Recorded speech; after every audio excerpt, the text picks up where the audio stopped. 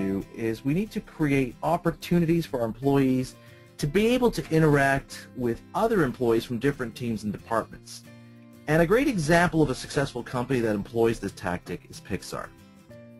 Now, the image you see here is in fact the main lobby area of the Pixar campus.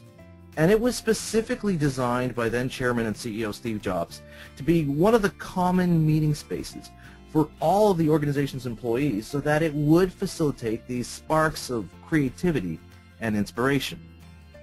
The idea here being that employees would be encouraged to intermingle so as to be exposed to different ideas, outlooks, and experiences, which could then help them to inform the ideas and measures they put into action.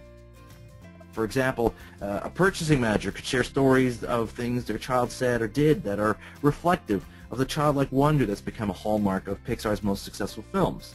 Or perhaps a computer programmer was able to share a fond childhood memory of exploring this far-off imaginary world that helped to inspire the backdrop used to tell an upcoming story on film.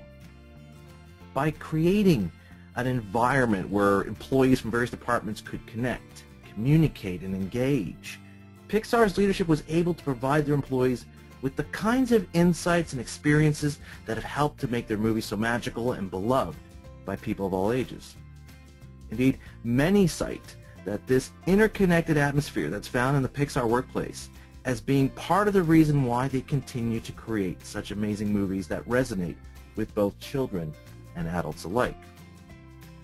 Likewise, in your organization, it's important that you encourage and facilitate your employees to get outside of their respective groups and teams and engage with others in your organization so they can not only better appreciate the different perspectives and experiences found in your organization, but also how there is this underlying shared purpose that connects and drives your collective efforts.